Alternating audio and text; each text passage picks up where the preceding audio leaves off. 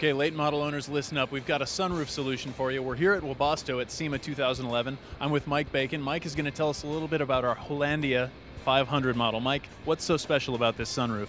Well, the Hollandia 500 sunroof is a full-featured double spoiler sunroof. It's actually a pseudo-panorama looking sunroof. From the outside, you've got the appearance of a large piece of glass, actually cut into 3 sections. And from the inside, you've got 2 wonderful openings, so you're getting as much fresh air, as much sunshine as possible, and you're moving that air throughout the vehicle quite a bit. So this sunroof looks super clean. Tell me about what vehicles it can fit into.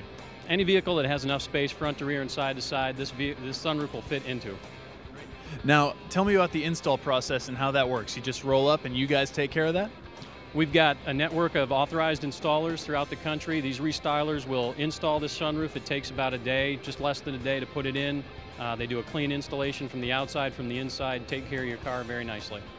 Now I understand you've got a very cool feature for when you turn the car off and walk away. Maybe a rainstorm's coming and you don't want your leather seats to get ruined. Tell me about that. The Hollandia 500 is a full-feature sunroof, so it has one touch open, one touch close.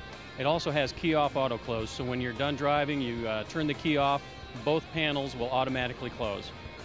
Very cool. So this is definitely a response to the people looking for that panoramic view out of the roof. What are the responses you're hearing about this model?